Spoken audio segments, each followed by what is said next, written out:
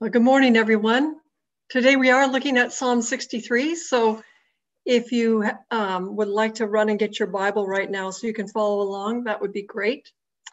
Otherwise, I hope you listened carefully to Paul and Lynn. Next week, Pastor Michael will be starting a series on Daniel, where we'll be exploring different themes of being in exile and making connections with our current situation as we continue to walk through this pandemic. In a foreign land, yearning for the time we can return to gathering and worshiping as we used to do. But let's pause for a moment and check in. How are you doing? How are you managing in this season of Zoom, of restrictions and of masks? How are you doing with God? I guess you're doing all right because you're here. But I want to go into a little bit deeper today about how you are doing with God, how I'm doing with God. I really appreciate what Brian Bueller said a couple weeks ago and what Yuri brought to us in his message last week. In Psalm 73, Brian reminded us that it is in the gathering as the body of Christ in the worship service on Sundays, week after week, that includes Zoom, by the way, that our faith grows and we see things as they really are from God's perspective. Last week, Yuri looked at Psalm 27 and highlighted the one thing that God asked for and sought, or that David asked for and sought after, that he could dwell in the house of the Lord, gazing at his beauty and seeking him in his temple. And as I reflected on these messages, I thought about what is it that sustains me or will sustain me over the next months as we weather this time of change and constraints. And what I heard God saying loud and clear is that I need to seek God alone and in the company of other believers so that I may continue to grow deeper with God in these days and that I might shine in order to draw others around me into that light. So today I'd like to pick up some of these themes as we look at Psalm 63. And let's pray that the Holy Spirit would guide us in that. So let's just take a moment to pray. Oh God, you are our God. And as we look into your word today, I pray that your Holy Spirit would come and illuminate your word, that you would use the words I say and that you would speak directly into all of our hearts, and that you would move us to desire you more and to grow deeper in love with you. In Jesus' name we pray. Amen. So before we jump into Psalm 63, you might be interested to find out that it is one of the most well-loved psalms of all time, especially for the ancient church. One of the early church fathers, John Chrysostom, wrote that it was decreed and ordained by the primitive church fathers that no day should pass without the public singing of this psalm. He also observed that the spirit and soul of the whole book of Psalms is contracted into this psalm. In fact, the ancient church used to begin each Sunday service with singing Psalm 63. So I thought maybe we should start right now and sing together. No. So as we're going to take a closer look at this psalm, and keep in mind the place it's had in church worship for centuries. Now, you'll notice from the text that David penned Psalm 63 when he was in the desert or wilderness of Judah. The text tells, that's what the text says. It's unclear if this took place before he came to the throne while he was being hunted down by King Saul, or whether it was during David's brief exile from the throne during the rebellion of his son Absalom. Either way, he was a man on the run in the wilderness, away from the comforts of home. The desert would have been disorientating for him. Accompanying him was his band of loyal followers, and David would have been under pressure to keep his band safe and to provide essentials like food and water and safety. It was in this context that David composed this song of praise to God. He begins his song, "O God, you are my God. I seek you. My soul thirsts for you. My flesh faints for you, as in a dry and weary land where there is no water." David gets right down to it, addressing God the God who is his God, whom he knows personally. He needs God. He earnestly seeks God, thirsting for him in his soul, fainting for him in his body. This is a whole person, intense yearning for God. David compares it to being in a dry and weary land where there is no water. Now, that analogy might be a little wasted on us in these days of relentless rain. I was thinking maybe as in a dark and gloomy land where there is no sun might be more appropriate. But I did get a sense of the desert a few nights ago. I was dreaming that I was so thirsty that if I didn't get water fast, I would die. And I was so desperate for a drink of water. And it turns out, as I came to consciousness, that I really was thirsty. So I downed a glass of water and went back to sleep. But it's that kind of thirst that David is talking about. I wonder if you've ever felt that kind of thirst. And then if you think about that in spiritual terms, are you so desperate for God that you are about to faint in your spirit, that you must find him, you need him, you need God to just go on? That's the kind of intense longing and deep desire that David had for God. He could not go on without him. Remember, he's in the middle of the desert, away from all the familiar religious emblems and rituals he would have known. We might say he was away from church, sort of like we are today. So what does he do? Verse 2. So I have looked upon you in the sanctuary, beholding your power and glory. In this desert moment, David takes a moment to remember the experience of looking upon the power and glory of God in the sanctuary or the tabernacle. It is the place where God manifests himself, where he comes and blesses his people. It could also be that he is going to a place of sanctuary in his spirit there in the desert, where he can rest and draw from his experience the memory of who God is. This vision of God's character puts everything in perspective. All his present challenges pale in comparison to the greatness of God. He says in verse 3 and 4, because your steadfast love is better than life, my lips will praise you. So I will bless you as long as I live. I will lift up my hands and call on your name. Here we have this outpouring of praise that exudes not only from David's mouth, but also his hands are lifted high as he calls on God's name. This joyous praise arises because David knows God's love personally. It is the love of God that moves David to praise God. He attests that God's steadfast love is better than life. More than anything else he can desire, more than life itself, it's God's love that is better than all. Now let's just pause for a moment and think about that. Have you experienced the steadfast love of God? Can you say that God's love is better than life itself? I was thinking about this comparison and wondering if I could echo David's words. Now, I have known God's love in a variety of ways over the years. I always think of an experience I had when I was deep in despair, studying theology in a professor's home that I lived, which made it even more interesting.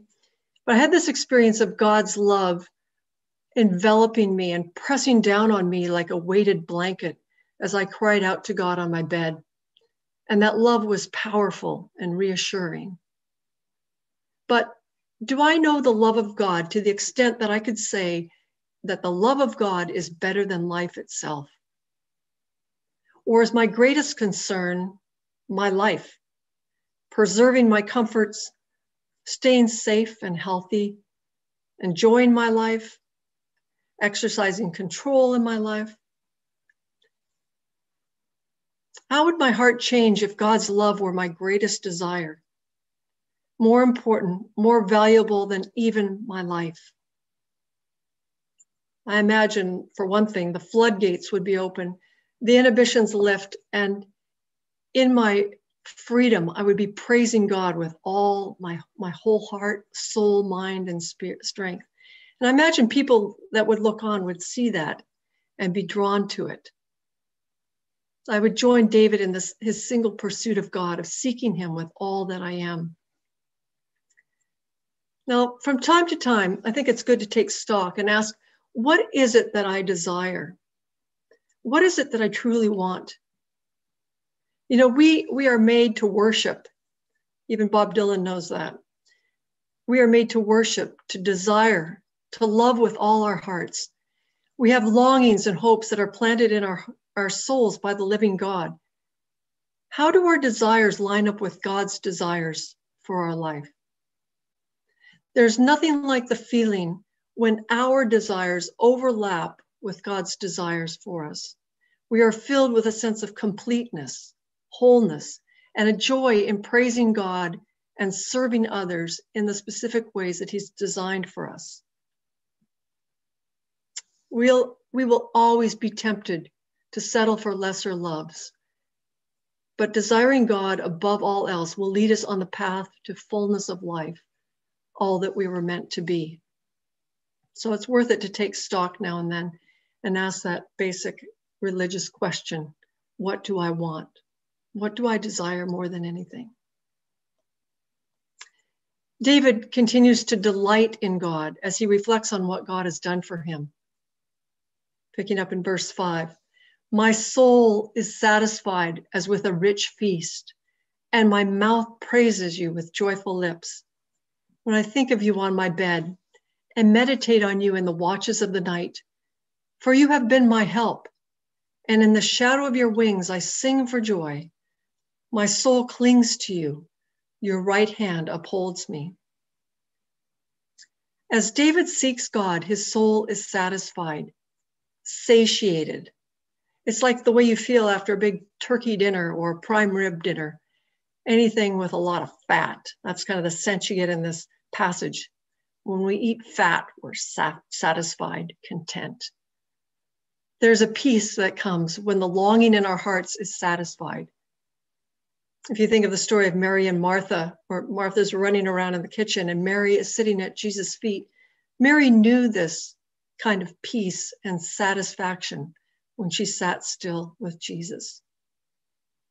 Joy wells up in us when we sense that peace, that filling deep in our souls. It comes as we give our lives to Jesus when He's first our priority. It is as if we lose our lives. It's when we lose our lives that we truly find life in Jesus. Notice in this psalm that seeking God is not restricted to a certain time of day.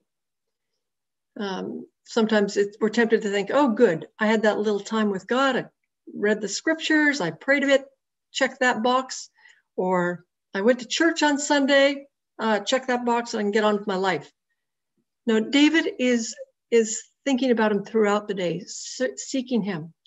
Throughout the night, while David is lying on his bed, he's meditating on God. Now, I'm sure he could have been strategizing about how he would survive the next day, but instead he chooses to meditate on God. Perhaps he's contemplating the character of God. I have a friend who is working through a book on the attributes of God's character, such as God is all powerful, all loving, merciful. He's the provider. He's a counselor, etc. And she told me that doing this, focusing on the attributes of God, has been a great way to deepen her knowledge of God and her prayer life as well. So David used those quiet hours when he wasn't sleeping to meditate on God. Now, one good thing about the pandemic is that it has given us, or at least some of us, more time. I've even heard that some people are bored. If you found yourself with more time, how are you using it? I know it's hard, but perhaps God is calling you to spend more of that time with Him, meditating on Him, asking God to reveal Himself and to speak to you as you read the Bible. Maybe He's calling you to join a couple others in a triad. On January 20th, I believe, there's a meeting for a triad to pray for one another and to encourage one another in growing closer to God. Or maybe God is asking you to reach out to your neighbors or work colleagues in some way. A good place to start is to invite God to speak to you as you listen for his voice, even through the watches of the night. David sums up his relationship with God. My soul clings to you. Your right hand upholds me. The word cling is the same word that is used when a man leaves his father and mother and cleaves to his wife. It's a gluing together.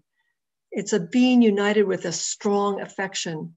So David's soul is glued to God. He's united to God, and God's right hand upholds him.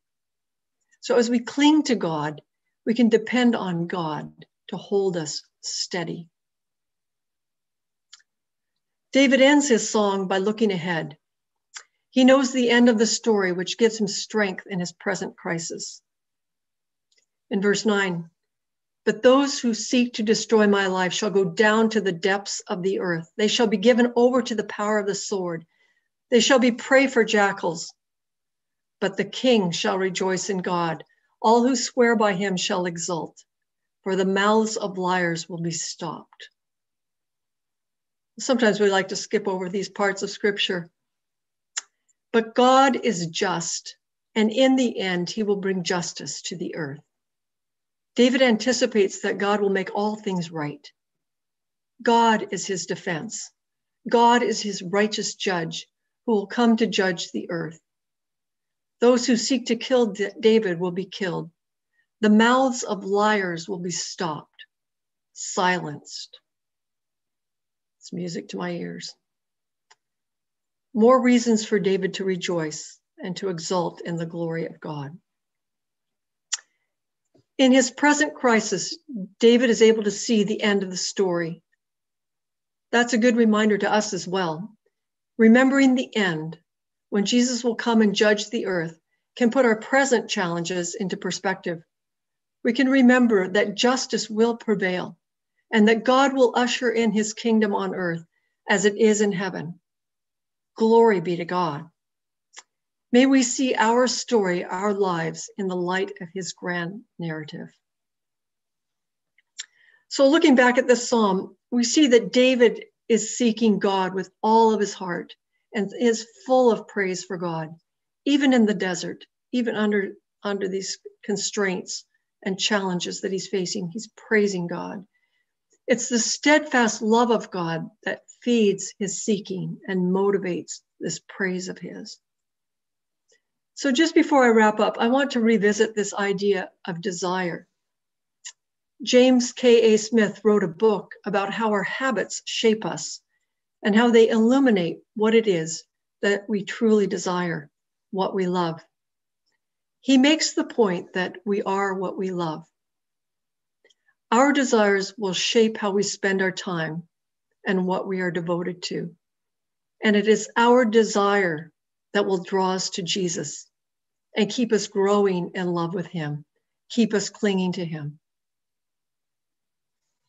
It is our desire for Jesus that will get us through this challenging time, keeping us seeking Jesus and coming out the other end stronger and more in love with Jesus than ever before. You might ask yourself, what if I don't desire? What if I don't desire Jesus? What if I don't desire Jesus enough?